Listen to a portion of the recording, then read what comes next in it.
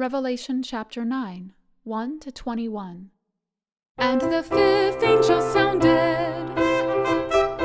and I saw a star fall from heaven unto the earth, and to him was given the key of the bottomless pit. And he opened the bottomless pit, and there arose a smoke out of the pit as the smoke of a great furnace, and the sun and the air were darkened by reason of the smoke of the pit.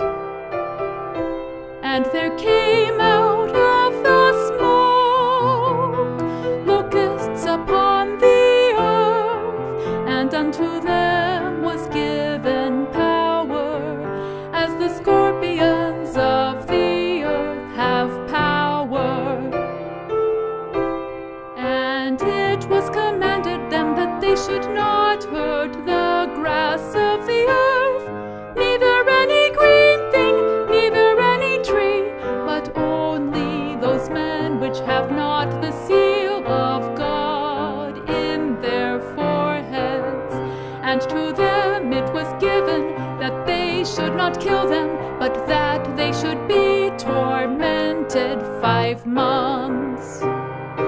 And their torment was as the torment of a scorpion when he striketh a man.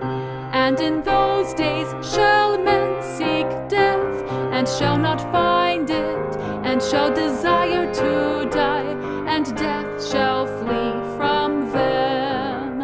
And the shapes of the locusts were like unto horses prepared unto battle, and on their heads were as it were crowns like gold, and their faces were as the faces of men.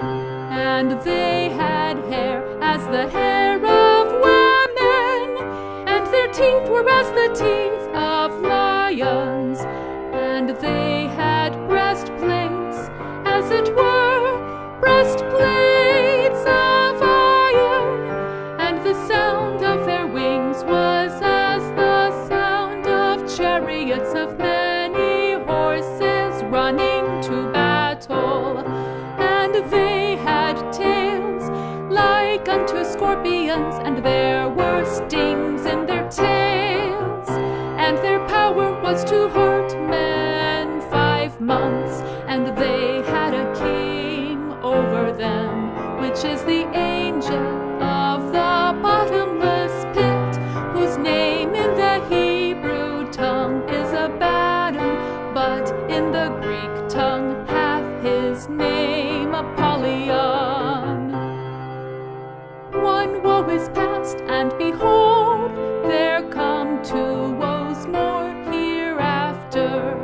And the 6th angel sounded, and I heard a voice from the 4 horns of the golden altar which is before God, saying to the 6th angel which had the trumpet, Loose the 4 angels which are bound in the great river Euphrates.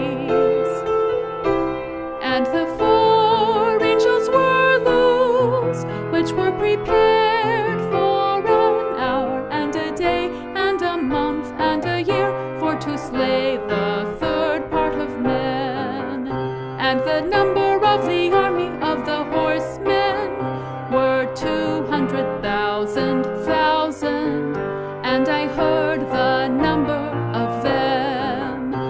And thus I saw the horses in the vision, and them that sat on them, having breastplates of fire, and of jacinth, and brimstone, and the heads of the horses were as the heads of lions, and out of their mouths issued fire, and smoke, and brimstone. By these 3 was the 3rd part of men killed, by the fire and by the smoke,